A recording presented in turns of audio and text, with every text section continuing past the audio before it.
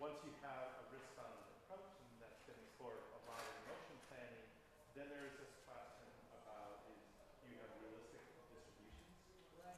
And you have a realistic dynamics, right? So when I gave you said, well, we need to be able to go beyond linear.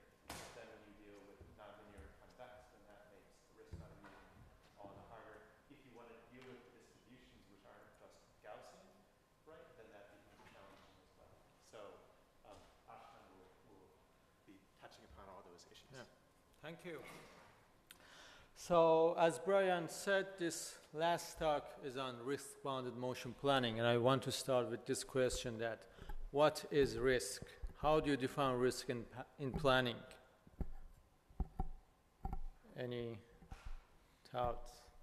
The probability that something would occur as planned, would not occur as planned. Right. So in short, risk is defined as chance of failure in plan. So why do we need to care about chance of failure in motion planning? On Tuesday, you saw a set of nice tools for motion planning. Using these motion planning algorithms, you can make robots run, fly, swim. You can launch the spaceship. You can even make them to do a backflip. So if we have such powerful techniques, why do we need to look for risk-bounded version?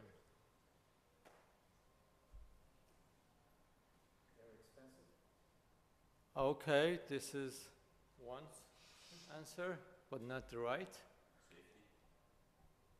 Safety. Yes. The main problem is the safety. So most of these techniques has a big assumptions. They assume that we know the state of the world, but asking for a state of the world is too much. We have too many sources of uncertainty. We have sensing disturbances when we are localizing the robot and obstacle. We have control noises, for example, the wind disturbances for drones. We have unknown, rough, uncertain terrains for walking robots. So simply, we do a trajectory optimization to drive a robot from a given state for a stable pose, for example, for a stable pose for an Atlas robot, or a stable pose for a spaceship. But because of uncertainty, robot deviates and ends up in an unstable pose and fails. And even if we have a precise sensors, even if we know, if we have prior knowledge about the environment, the intention of the other players are also uncertain. For example, when we are driving, the decision of the other drivers are uncertain to us. So to deal with uncertainty, we are going to use risk-bounded motion planning algorithms in this talk. But before we do this, so we want to know what are other options to deal with uncertainty. In general, we have two sets of options, robust techniques and risk-bounded techniques. In robust techniques, if we are doing planning under uncertainty, the obtained plan should be valid for all possible values of uncertainty. Let's see how it works. Consider this a simple motion planning scenario. We want to drive robot from a start position to a goal region. We have a turtle bot that plays a role of a fixed obstacle. So we don't have any uncertainty. So we can call many different motion planning algorithms like RRT star, PRM, or trajectory optimization, construct our path to the goal. Now consider next scenario. This time, TurtleBot plays a role of moving obstacle, and its location is uncertain. We only know that the obstacle moves between these two given points. Now, if we want to use robust techniques to construct a path, what should be the path look like? How should we construct the path? So from robust approach, the obtained path should work for all possible of uncertainties, where here is the location of the TurtleBot. So it means that we are allowed only to use the left side of the room to construct a path. Right now, no matter how this obstacle moves, we are always safe. So what is wrong with this kind of reasoning? This robust reasoning. Assumes that the environment is fully modeled. It's completely No, we don't have all information about the moving obstacle. We only know the range of uncertainty. It is, yes, it could be. You assume that the robot is moving right only? Pardon? You assume that the robot, the moving obstacle, is only moving to the right hand side? No. So let's look at the next scenario. This time, the obstacle moves from that side of the room to this side. Right now, the problem is infeasible. There is no path that is valid for all possible values of uncertainties. No matter how we construct the path, we can find a location for the obstacle that collides with our path. So from robust techniques point of view, this problem is infeasible, right? Even if we replace the turtle butt with a real turtle that takes 10 days to travel from that side to this side, this problem is infeasible.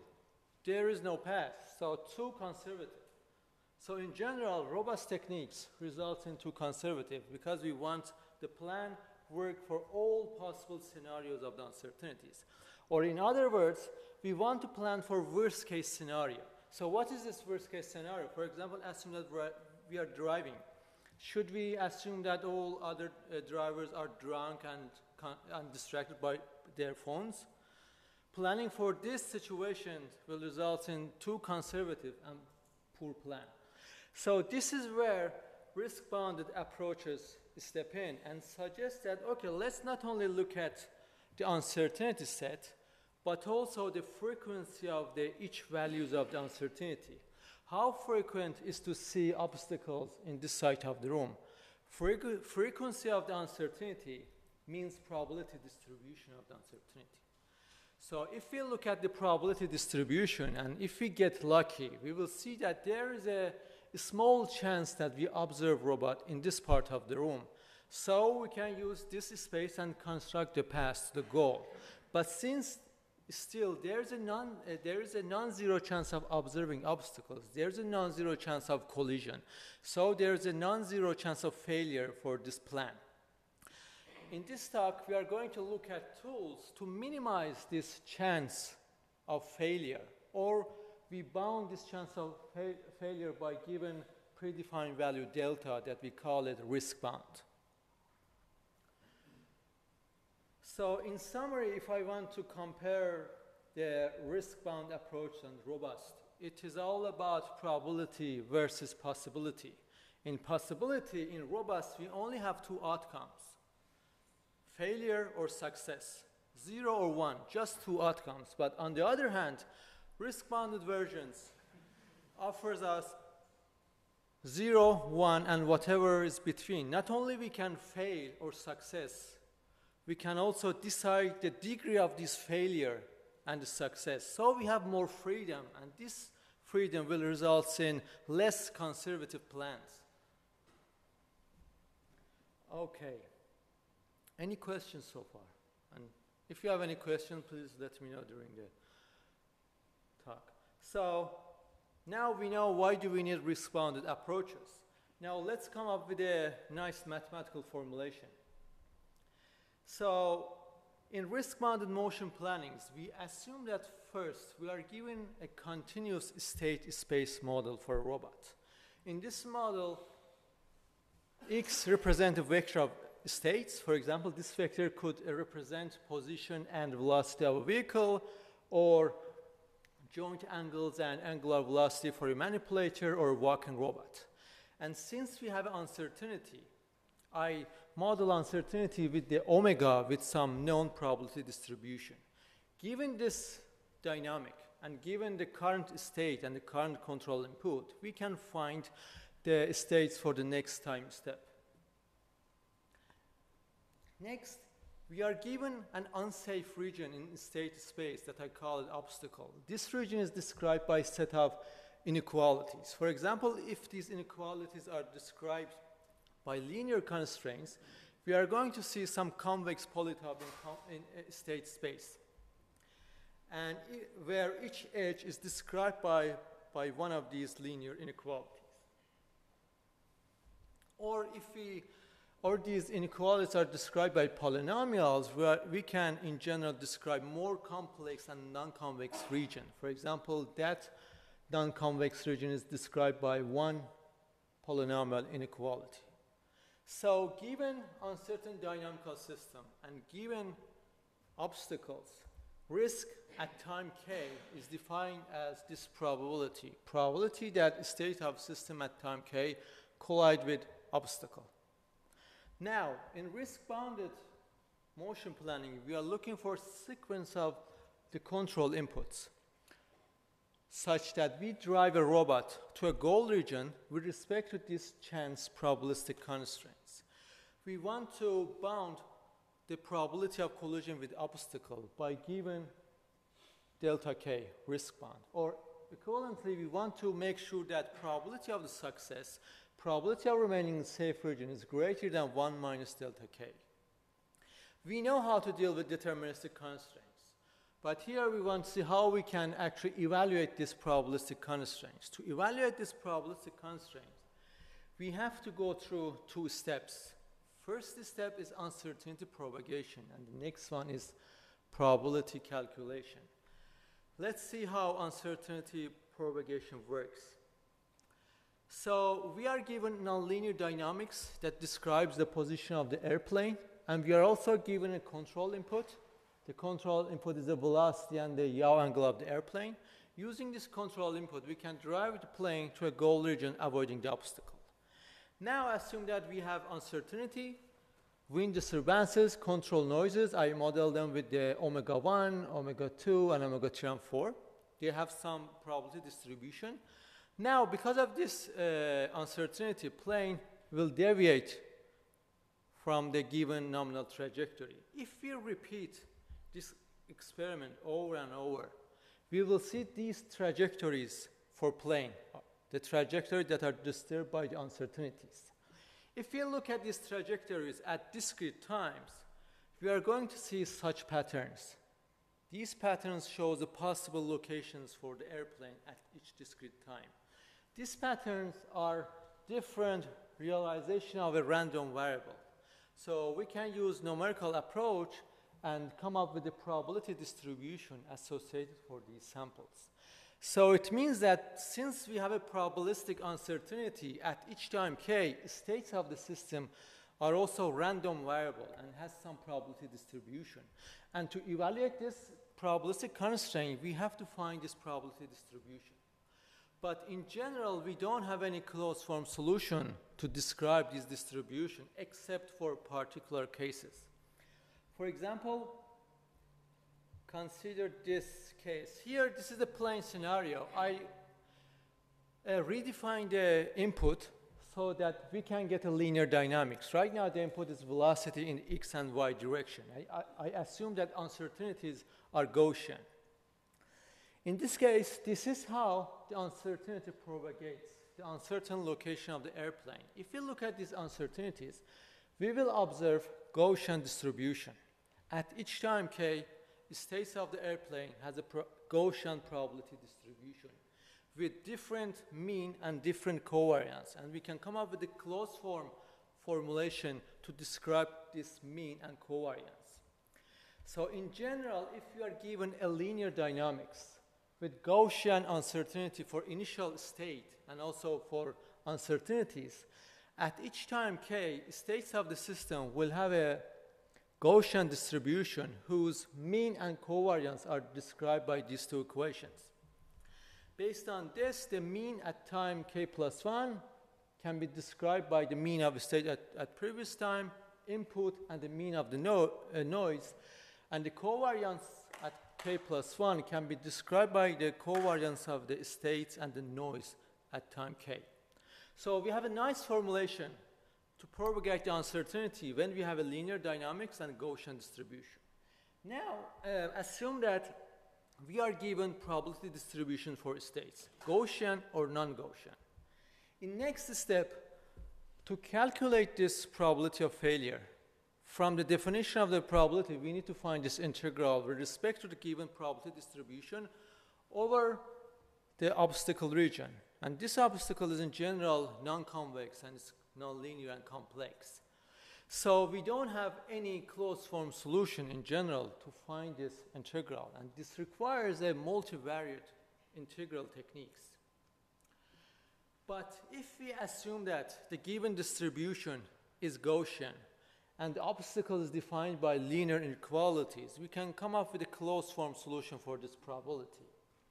Since the summation of Gaussian distribution is also a Gaussian distribution, we can define a new variable zy based on the linear constraint, and then we can find its mean and covariance based on the mean and covariance of the state. By doing so, instead of evaluating this multivariate probability, I can evaluate this univariate probability based on Z1, and since it's a Gaussian, I can write its probability based on the CDF of the standard normal distribution. To find this probability, I just need to find that value, B minus mean of the Z divided by covariance, and then I need to look for the CDF and get the probability. So we have a closed form solution to calculate the probability when we have a linear constraint and Gaussian distribution.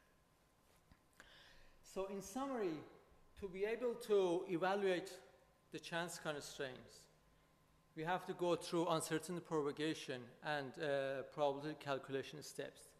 And in risk-bounded planning, we are trying to find control sequence such that to shape this probability distribution such that the overlap of these distribution and obstacles that defines our chance of failure, chance of collision, such that this failure becomes less than our risk bounds. To do this, I'm going to look at several approaches. The first set of approaches, I will assume that we have a Gaussian linear system with linear obstacles, since we know how to propagate uncertainty. And in the next set of approaches, we will look at more general cases with nonlinear dynamics and arbitrary distribution. So let's look at the first set. In the first approaches, I'm going to come up with a risk-bounded version of trajectory optimization, RRT star, and PRM, three popular motion planning algorithms. So let's first start with chance constraint trajectory optimization. We know how to solve deterministic trajectory optimization problem. You saw this on Tuesday. So in deterministic case, we are given an initial state for robot, and we are looking for a sequence of the control to minimize a cost function that usually represents energy function with respect to dynamical constraint and hard constraint on safety and constraint on the final state.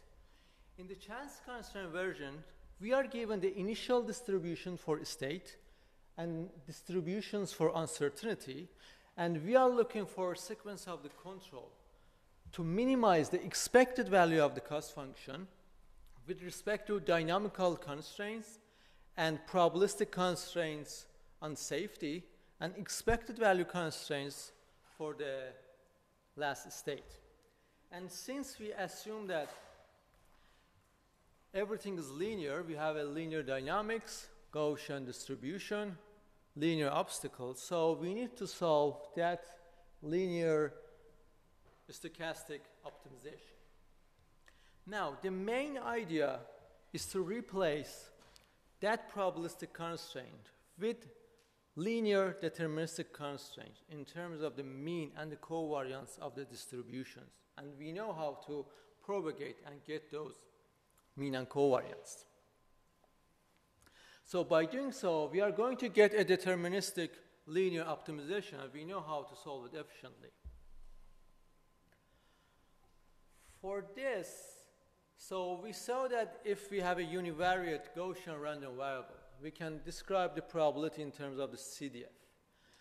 Now, if we are given a chance constraints in terms of the univariate Z and a linear constraints, to satisfy this constraint, using that result, the mean and the covariance of the univariate random variable should satisfy that linear constraint.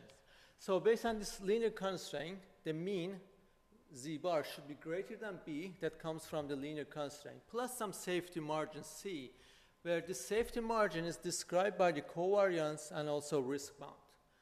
Then using this result and also by univariate representation of the linear constraint, we can show that to satisfy this given probabilistic constraint in terms of one linear inequality, the mean and the covariance of the state should satisfy this linear constraints. Based on this constraint, the mean of the inequality, the left-hand side, should be greater than B, which comes from the constraints, plus some safety margin C, which that safety margin is described by the covariance of the states and also risk bound.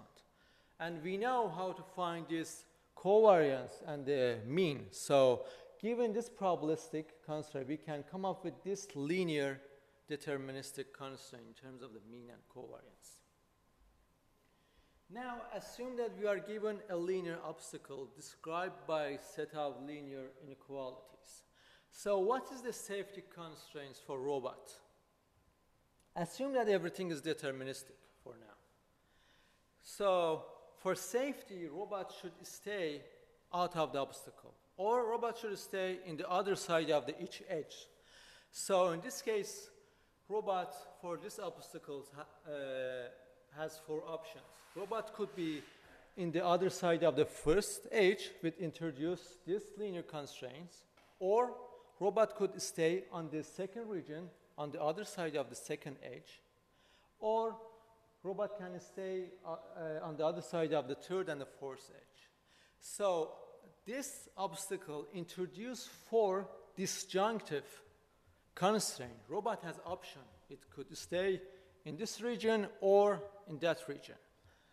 Now, since everything is probabilistic, we will going to look at the probabilistic version of those linear constraints. So we are going to get disjunctive probabilistic constraints.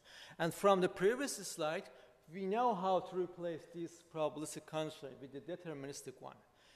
We can replace each of these constraints with linear deterministic in terms of mean and the covariance of the distributions, plus some safety margins.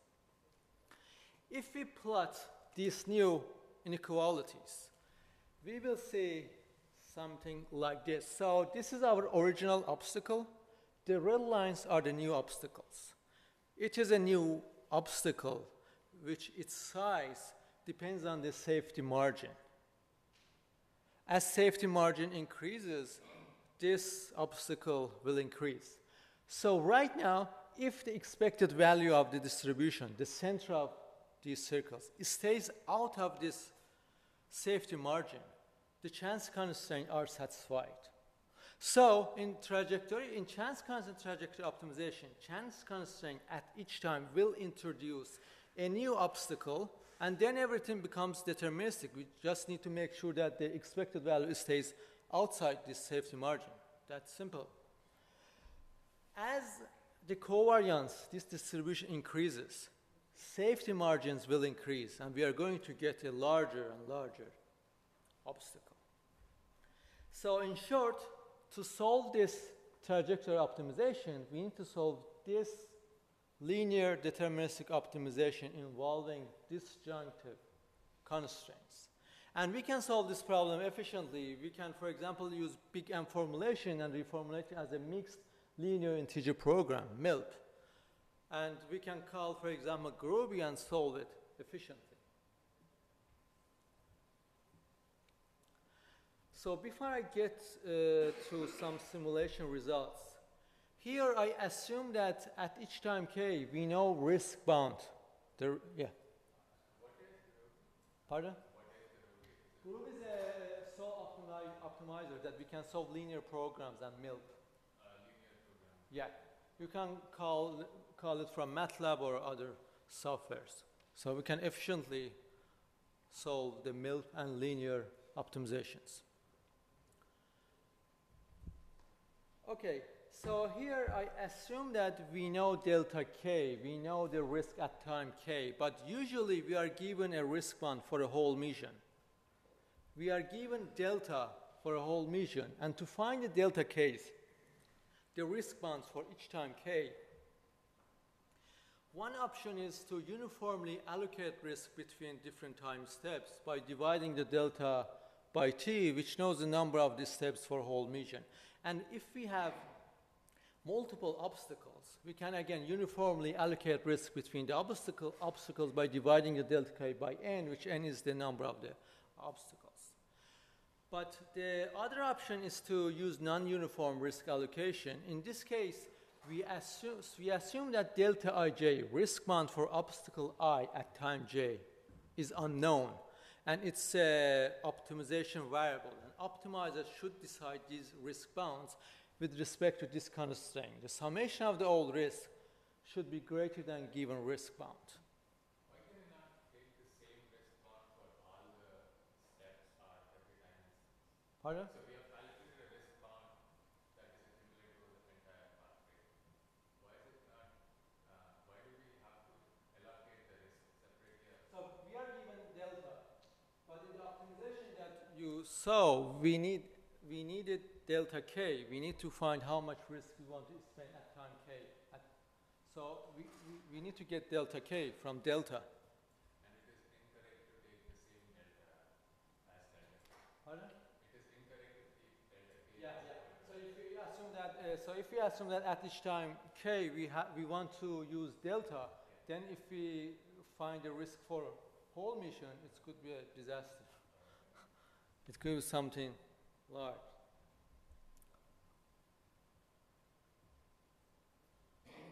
Any other question? Okay.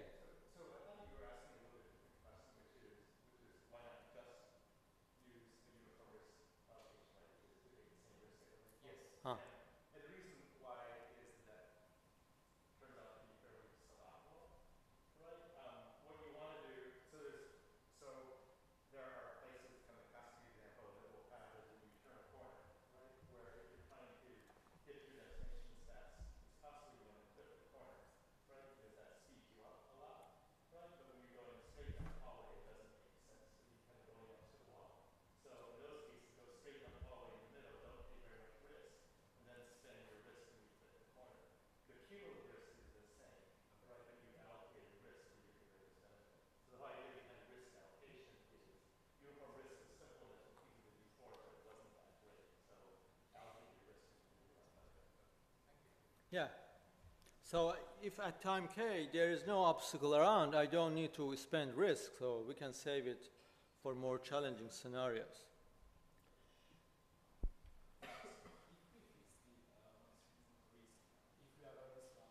Delta. Yeah, we should know the mission length. We assume that we know T.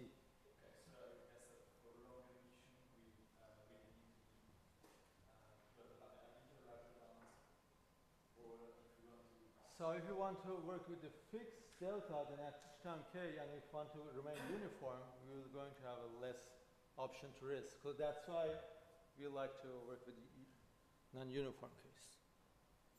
What if there are two obstacles close to each other? Their risk bounds will overlap. Yes, then we will see in the next scenario, yeah. Okay. Let's talk. So in this scenario, so we want to drive a robot to get to the goal region. So the solid line shows obtained path for non-deterministic case, which is optimal and the shortest path. So when we have uncertainty because of those safety margins around the obstacles, the obtained path tries to get far from the obstacle. And as we decrease the risk bound, the obtained path, the blue one, for example, tries to get farther. So the reason is this: by decreasing the risk bound, the safety margin increases, and those safety margin blocks this area between the obstacles. So your point. So we are not allowed to take that way. So that's why it decides to take the longer path to get to the destination. So in general, there's a trade-off between optimality and risk. If we want to be optimal, we need more risk. And in similar way, we can add a different constraint. For example, here I have 2 rovers, and I want them to go to the goal region. We have several regions to go and visit and take samples, but we don't know the order. The optimizer should find the order of the visit. Each of these locations will add a new disjunctive constraint to the problem. For example, robot at time k has this option of visiting region 1, region 2, and so on. So this will add new set of disjunctive constraint, and then in similar way we can come up with the probabilistic version and solve the problem. So in these problems, the optimizer decides that to meet the chance constraint, the rover 1 should go and first visit region 1, 3, 4, 6, and the rest of the regions should be visited by the rover 2. So what if we have too many number of obstacles? So each edge of the obstacles introduces one constraint to problem. So if we have too many obstacles, we are going to get a large optimization problem. How we can reduce the size?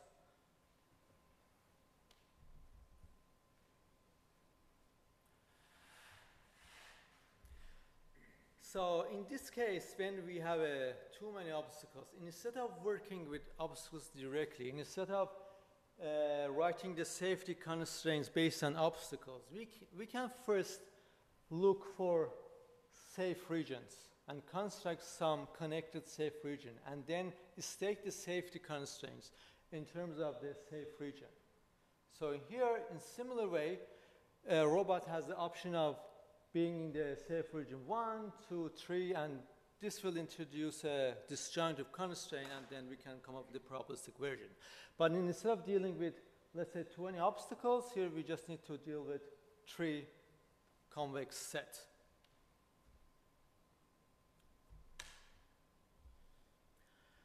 Okay, so the next approach that I'm going to look at, it's a chance constraint RRT star.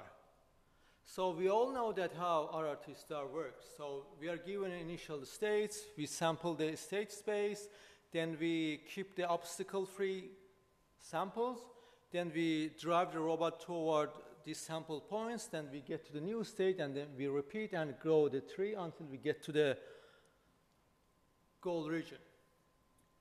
In chance constraint version, so we assume that we are given an initial, we have a linear dynamics and a controller, a predefined controller with fixed gain. For example, we can obtain it from LQR to drive the robot toward the sample points.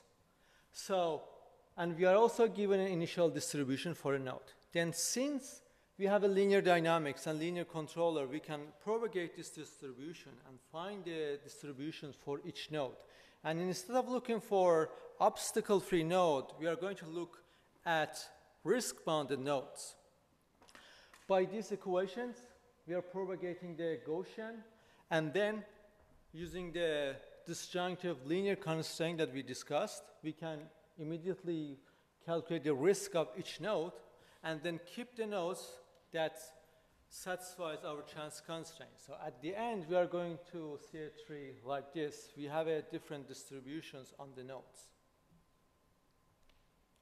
So we need to grow this tree until the expected value of the distributions meets the goal region.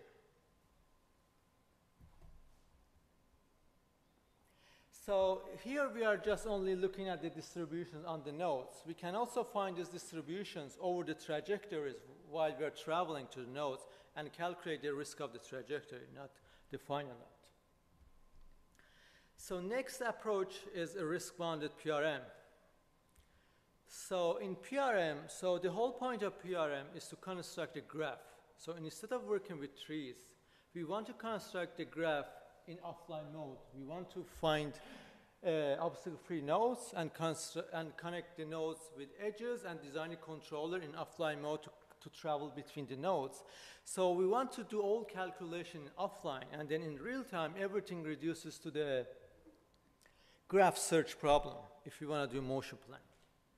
Now assume that we have uncertainty. Robot is in the node 0, it has an initial distribution. Robot travels to the node J using 2 different paths. So depending on the travel path, we are going to see different distributions for a robot. Is this good or bad?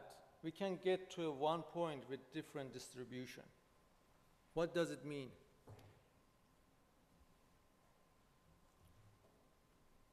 Any thoughts?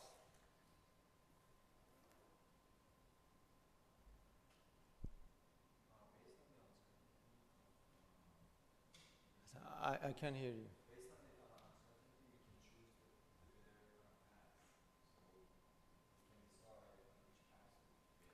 Yeah, in that sense, it's good, but we wanted, so the whole point of the PRM is the graph structure. We want to do the calculation once and then use the results in real-time case. But when this happens, it means that although I have a graph in state space, in the belief space, which is the space of all the distribution, we are going to get a tree. It becomes similar to RRT star. So at each time, if I'm given a distribution, we have to grow a tree, propagate the uncertainties, and repeat the old calculation to find the path. So there is no point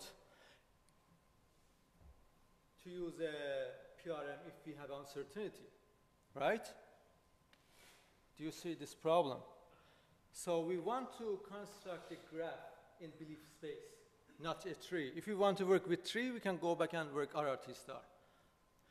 It is shown that if we enhance the constructed graph by 2 sets of controllers, time-varying LQG as a edge controller and also a stationary LQG for the node controllers, we can show that we can send a family of Gaussian distribution to a certain family of Gaussian distribution under these controllers.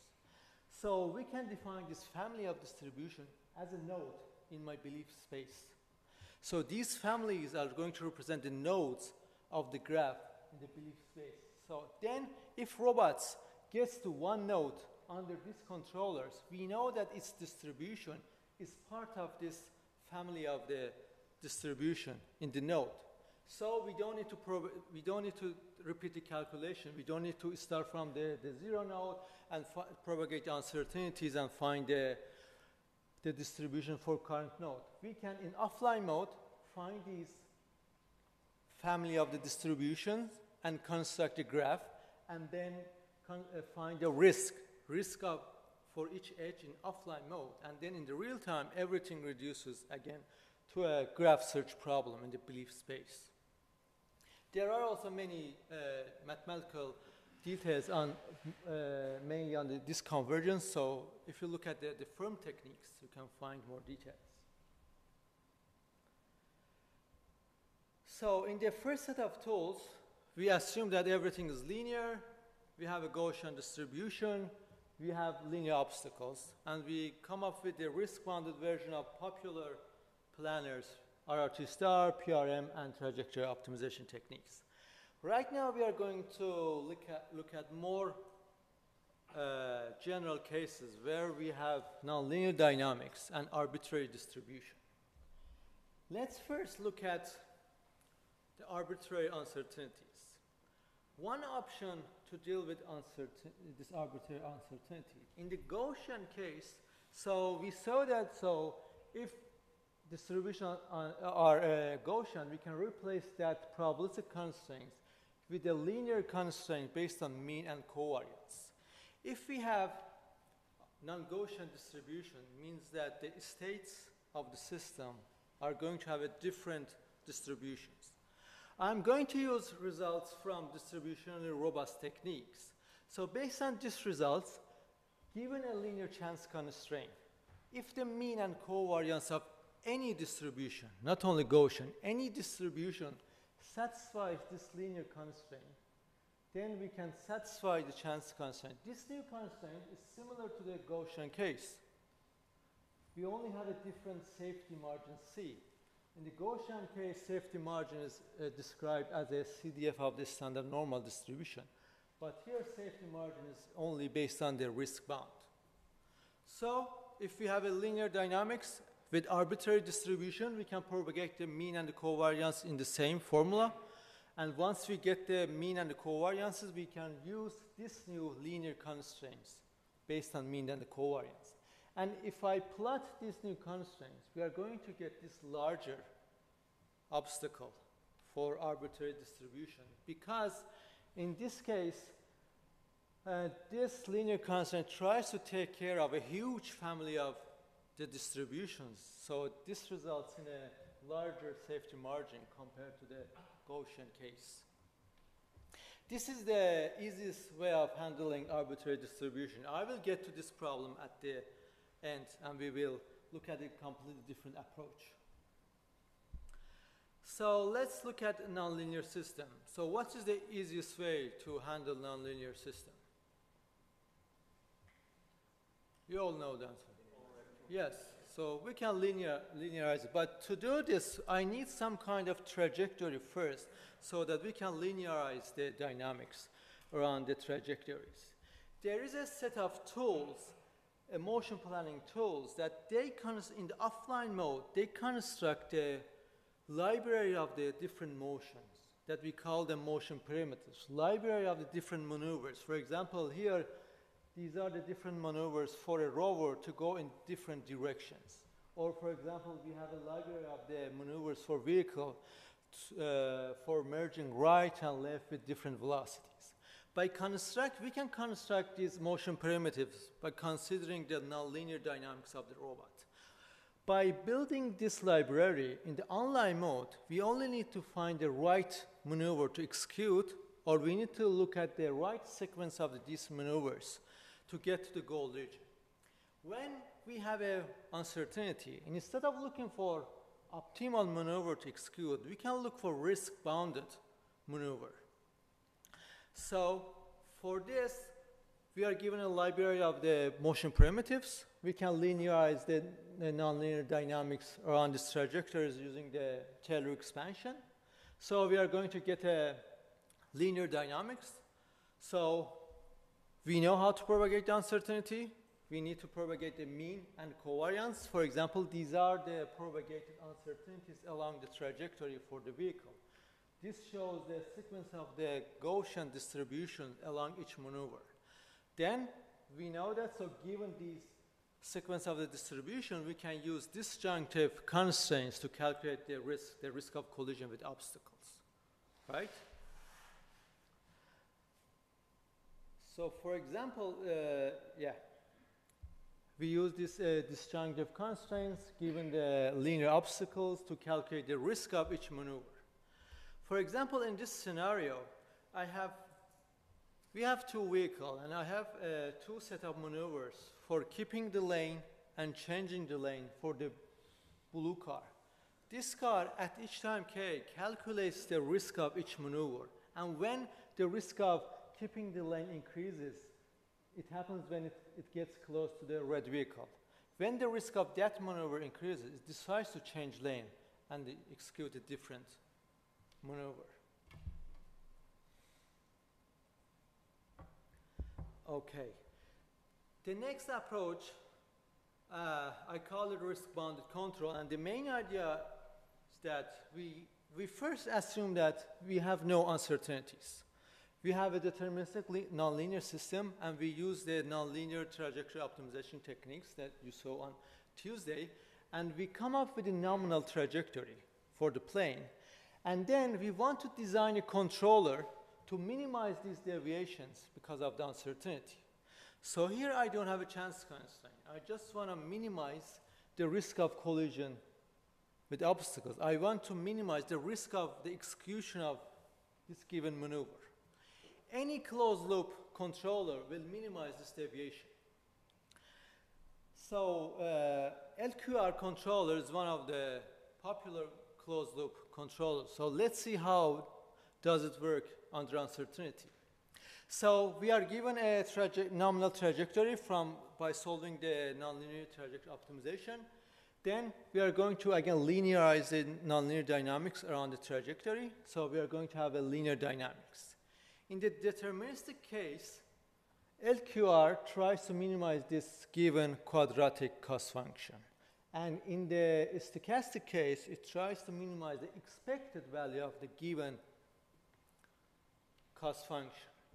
Surprisingly, LQR offers us the same control input for both deterministic and stochastic case. It gives us this feedback that gain is obtained by solving the Riccati equations that comes from the dynamic programming. So simply, LQR controller doesn't care about uncertainty, even if we ask for. This is terrible in some sense, but in other sense, it is good and makes life easier. This is called separation principle in control, meaning that we can separate the process of designing a controller for a linear dynamics and the process of designing a state estimator to deal with uncertainties. While we are designing a controller, we don't need to care about uncertainties, and while we are designing a state estimator to deal with uncertainty, we don't need to worry about the controller. We can design them separately and then mix them and get a LQG controller. So in that sense, this is good. The main reason that LQR gives us the same control is that we are trying to minimize the expected value. So to avoid this, the other option is, instead of minimizing the expected value, I'm going to minimize the covariance. So what does it mean? So because of the uncertainty, we saw that at each time k, we have states as a Gaussian distribution. So we have a vector of Gaussian distribution. And I want to minimize the covariance of the joint Gaussian distribution of this random vector. So we are going to look at feedback controller to minimize the covariance with respect to some constraints on controller. In here, we can assume some kind of control actuation, but in the LQR case, we don't have any constraints on the control. LQR assumes that we have unbounded control input. But here, we are allowed to consider constraints on the controller. Now, it is shown that this covariance, defined as here, is equal to the maximum eigenvalue of this matrix constructed by the parameters of the linear dynamics, unknown gains, and also slack matrix Mi. So to minimize covariance, we need to minimize the maximum eigenvalue of this matrix with respect to this linear matrix inequalities. So it means that we need to look for some positive semi-definite matrix. It means that all eigenvalues of this matrix should be positive. This problem is convex, and we can solve it efficiently by doing eigenvalue decomposition. And we can solve them efficiently by mosaic or Sadumi solvers. These are LMI-based or semi-definite programs. So by solving this convex problem, we can find a gain to minimize the covariance and see, let's see how it works. This is the propagated uncertainty under the regular feedback, PID. And this is the uncertainties under the covariance minimization. And it makes a lot of difference if you consider it with the PID. And for this scenario, we can avoid the obstacle by just minimizing the covariance, or at least we can reduce the chance of collision.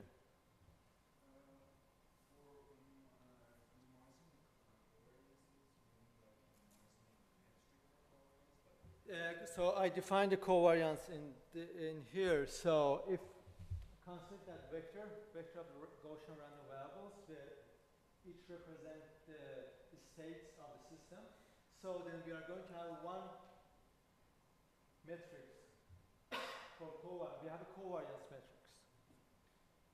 So we want to minimize. So in other sense, we want to minimize the covariance of each of these uncertainties along the path. to minimize the deviation. And it is shown that to do this, we need to look at the eigenvalues of this constraint in terms of the parameters of the system. Okay, any other question?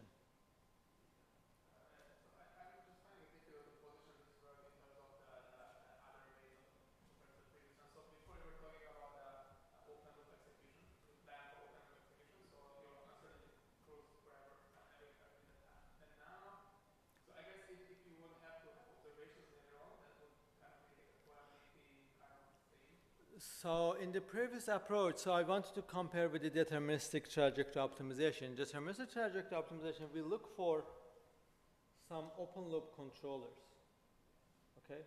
So that's why I was, in the chance constant optimization, I was looking for some open loop nominal trajectories. But we can also look at the same time for some controllers and the nominal. But in that case, we are going to see a nonlinear optimization. We are no longer going to get a convex optimization. But the other option is that we design a controller. Let's say we design an LQR controller offline, and then we plug that controller into the system. So we get a closed form system, and then look for the open loop nominal trajectories to minimize the risk.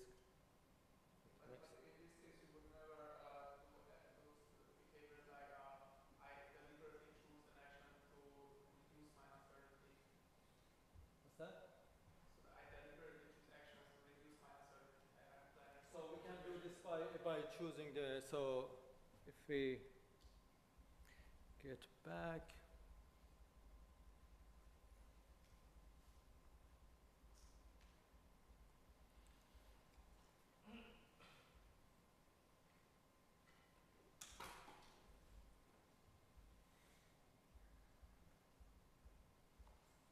yeah, this, so the deterministic version of the trajectory optimization is stochastic.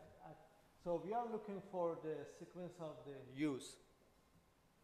So if I want to consider controller, I can design a controller, and then in this case, the U would be Kx states feedback plus the open loop controllers. I get the K from, let's say, LQR, and then look for the U stars by solving this optimization problem. Or we can look at the same time for the controller and the open loop, but then we will going to get a non-convex optimization problem.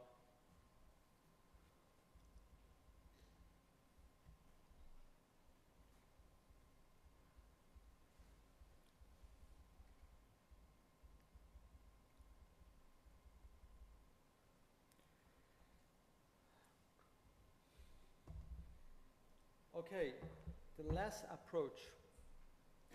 So far, so you saw that the main idea was that first represent the distribution with the mean and the covariance, and then replace the probabilistic constraints with linear disjunctive constraint in terms of the mean and the covariance of the distribution. But this time, I assume that we are given in nonlinear dynamics, arbitrary distribution, non-convex obstacles. I'm going to represent the distribution at each time with higher order statistics of the distribution, where I call it moment. We are going to see the definition of the moments. And then I will replace the chance constraints with linear matrix inequality in terms of the moment. So we know that what is LMI. We saw that in the previous approach, some linear matrix inequality. So first, let's see what is moment. So for a given distribution, moment is described as this expected value. So the moment of order alpha is the expected value of the x to power of alpha. So what is first order moment? Moment of order 1, where alpha is 1.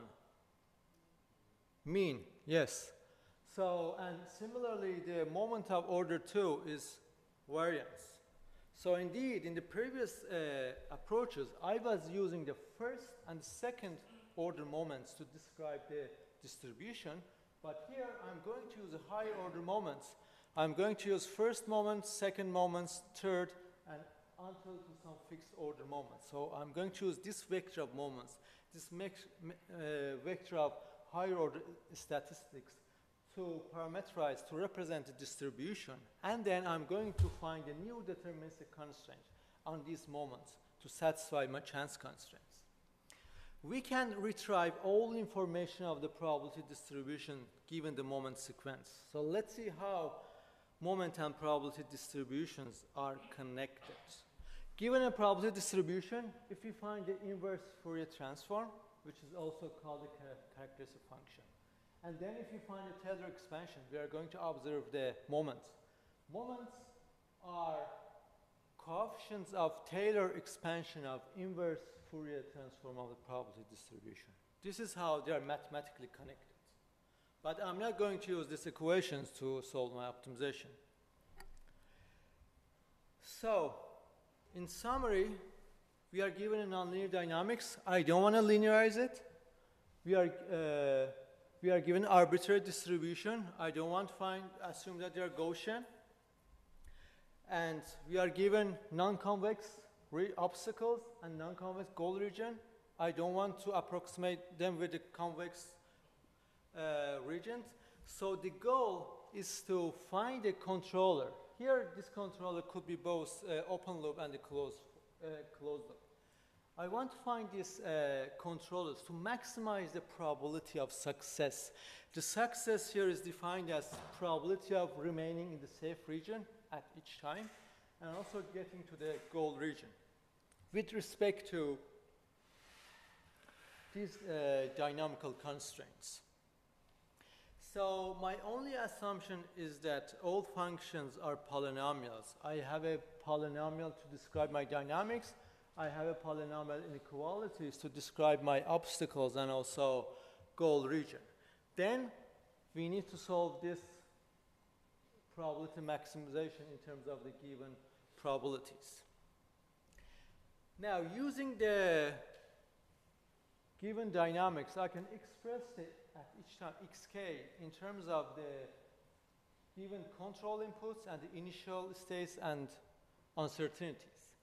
By using this description for xk's, and if we plug them inside my probability of a success, we are going to get the probability in terms of the polynomial of the obstacles and polynomial of the dynamics. I want to claim this statement and come up with the new one. I represent the old polynomials with one polynomial pk, which comes from the polynomials of the obstacles and the dynamics. And I define a new vector A, which is our decision vector, which is in terms of the control inputs. And I define uncertainty vector Q, which is the vector of all uncertainties, uncertain initial state and uncertain parameters.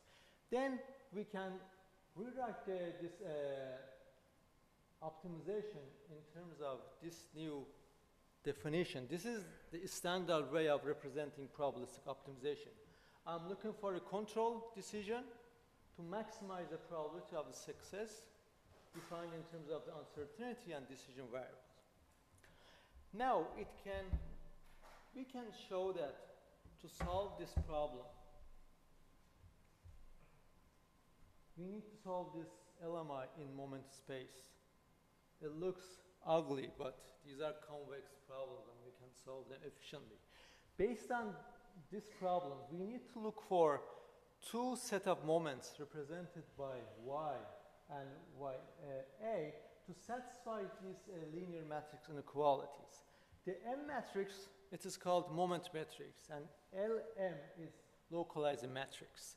Moment matrix is defined in terms of the moments, and it's a symmetric matrix. For example, it shows an example for a moment matrix of order 4, where it used the moments up to order 4.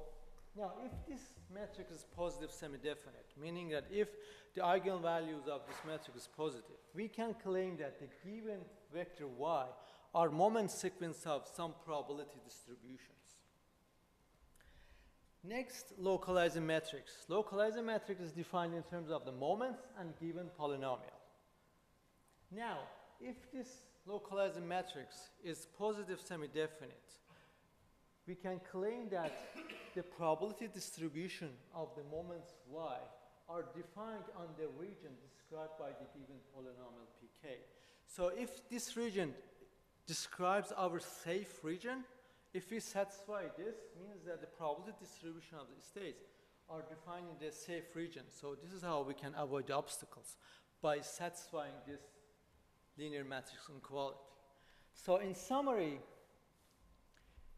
these LMIs make sure that we are looking for moment of sequence for probability distributions that are dynamically feasible and also defined in, and they are defined in the safe region so that we can avoid the obstacles.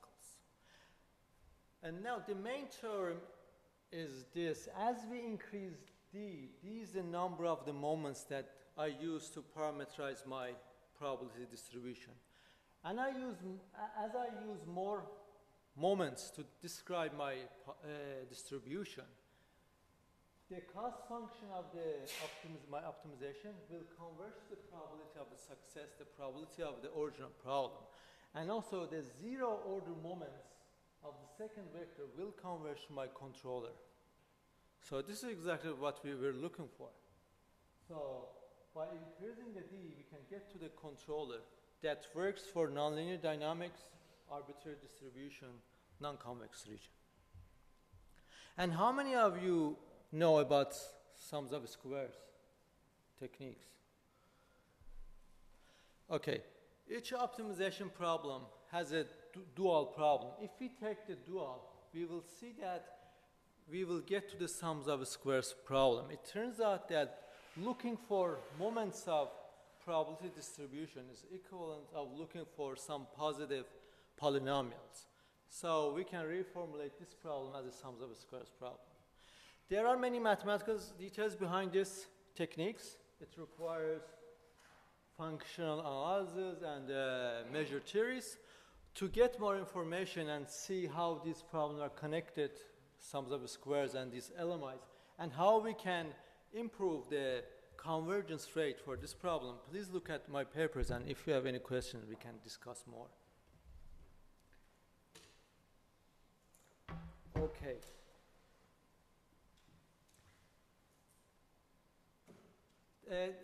Only one thing, the main problem of this approach, this LMI-based approach, although these are convex problems, they can easily get intractable as the size of the original problem increases.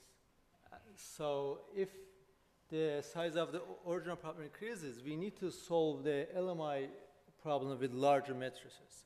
So this is why it can get intractable. So, and to be able to handle large problems, we need to look for some kind of sparsity or structures in the matrices so that we can reduce them with some small matrices. So let's wrap up. But before that, there are some remaining points. Throughout this lecture, I assume that we are only given a state space model that describes my robot. We can also have observation model. When we are given an observation model that describes the behavior of the sensor, we only need to come up with the new equations to find the probability distribution of the states. To do that, we can use a Kalman or extended Kalman filter if we have access to observation. What do I mean by this?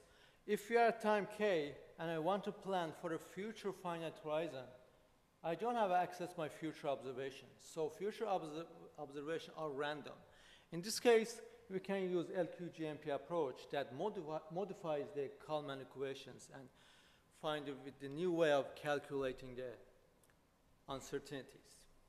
Next, I assume that my states are continuous. We didn't look at discrete space. In discrete space, the problem is much, much easier.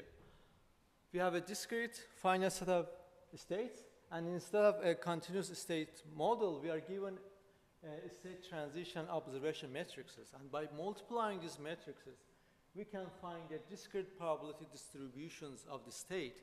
And given these discrete distribution, risk reduces to some sum with respect to the discrete distribution. So we don't have the problem of uncertainty propagation and the calculated integrals over the non-convex region. To find the risk-bounded controller, we can actually look at the constraints POM-DPs. We can use constraint dynamic programming, or we can use heuristic tree search techniques. Okay. So in summary, we saw that we need responded planning techniques to first deal with uncertainty, and next to get less conservative solutions. And we show that this problem is all about shaping the probability distributions of the states so that the overlap of the distribution with the obstacles becomes less than the risk bound. And to handle this, the main idea was that first replace the probabilistic constraints with deterministic linear constraint in terms of the mean and the covariance. And in the more general case, we first represented the distribution with higher order statistics, and then replace the chance constraint in terms of some linear matrix inequalities. But before I finish my talk, I want to ask you a question. We all know about risk-bounded techniques for planning. So are you willing to take risk giving this information? Risk in your research, work, or in your life? Let me give you a scenario.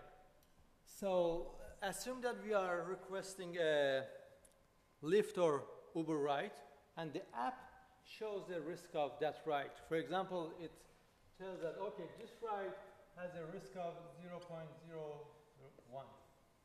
This is the chance of failure for the ride. How many of you are willing to take this risk and accept the ride? How many yes answers? And how many no answers? Yes, this is the right answer. The right answer is not yes or no. The right answer is that how do I define the risk for this scenario? What is failure? If this failure means that, for example, the driver is drunk and we are going to have a fatal crash, my answer is no, and I don't care how many zero you put behind the one. I'm not going to take this risk. But if this failure means that, okay, we are going to get 5 or 10 minutes late, then I can look at this number and decide. So before we use chance constraint techniques, we have to know what is definition of failure. We have to know what are the consequences of the failure, and we need a plan for that cases. So in this talk, I suggested to use chance constraints approach, but maybe the right solution is to first we use robust techniques to limit the consequence of the failure, and then we use chance constraint techniques on top of it, so that we can get more solid techniques. Okay, any question? What do you mean by robust techniques? So at the beginning, I said in robust techniques, we only look at the uncertainty set. The obtained plan should work for all values of the uncertainty. Yeah. So it results in two conservative approach. But in the probabilistic version, not only we look for the uncertainty set, we also look at the probability distribution. Okay, so when you say look at robust techniques for failure, we are basically looking at what are For example, in the driver case, so we can actually avoid the fatal crashes. We act conservative for that scenario, but for the, let's say, traffic scenarios, we can act with more freedom using these responded cases. How do you choose the parameters of the model after you apply it? So the model, we assume that we are given a state space model. So we have the model. But for the model, the uncertainty, if you mean, so by observe, so in the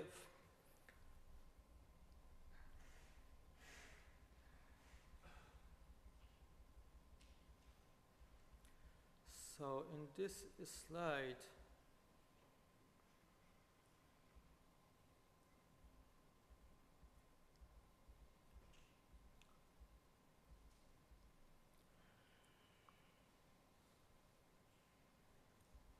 okay, so we saw that by observing the uncertainty, if you look at the samples, we can use some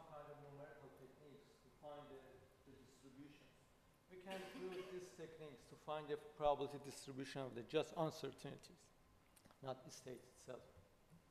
So we need data and observation in general. Thank you.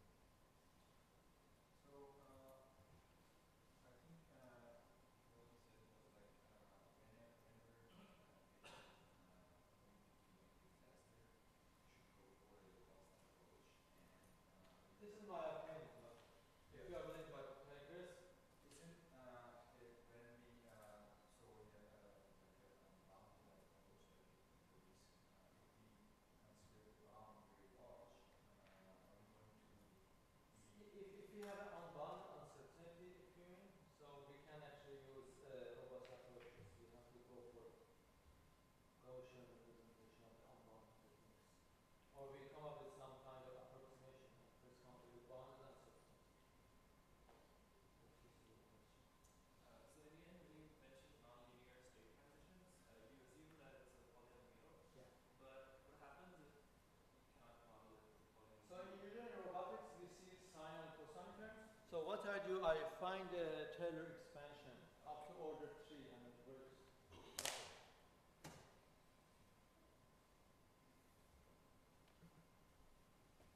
Can you go back to the, can you explain the family of Gaussians approach that you had for the PRM?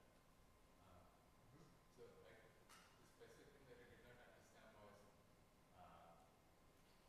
do we not have to calculate for us to get the propagated uncertainty at every Gaussian measurement? Are we proposing that we do not have to calculate that, or are we saying that that can be done? So I'm saying that, yeah, so if we construct the graph in belief space, we don't need to propagate at each time.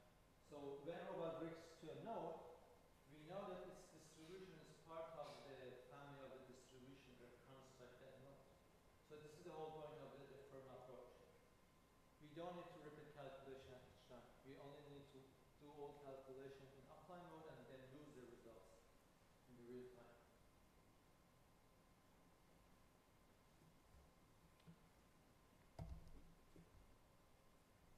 Any other question? I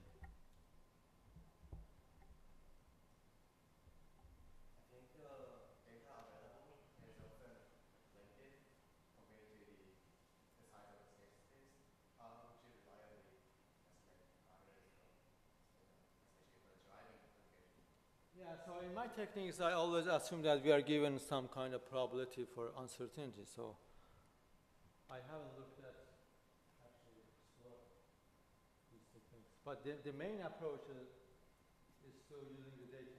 So you have to study, observe. So, but in practice, everyone assumes that there is some kind of Gaussian distribution.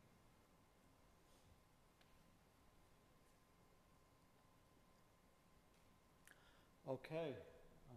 So I'm just thinking about the comment that you made at the end about robust control, right? Yeah. Which I highly disagree with. But I wanted to understand what you're saying. So the thing in a robust control approach is if you do have unbounded uncertainty, right? Then in the robust control, you're still going to pick some set. And then you're going to say, I'm going to account for everything in that set, and everything outside that set, I'm going to pretend it doesn't happen. So by picking that set value, you decided to make some risk. Right. Yeah. It's just that you're basically doing. But you are talking about scenarios that we originally given an unbounded uncertainty. If I'm going to, yes, approximate this unbounded uncertainty with the bounded, yes, this process introduces a risk on top of the robustness. Yeah, for that case, right.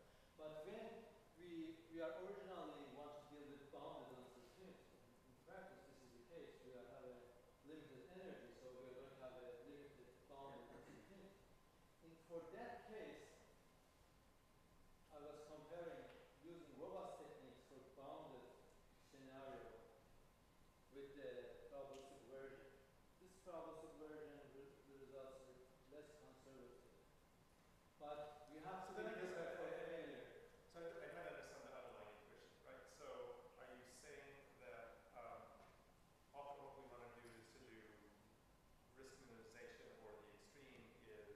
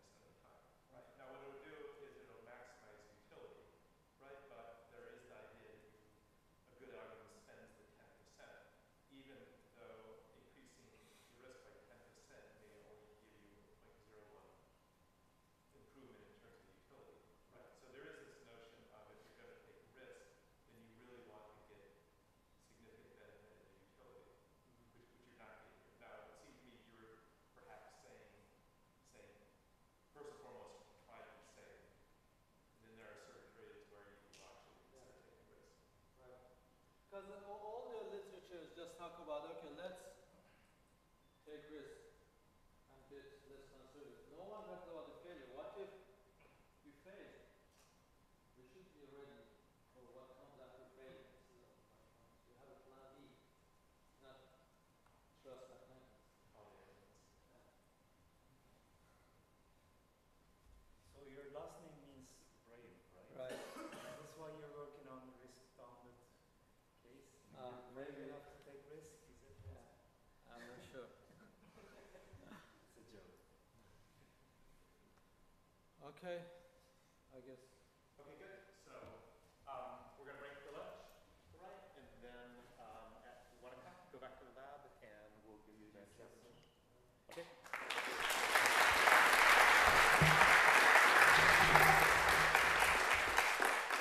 Thank you all for joining us for the week. It's been great to have you here.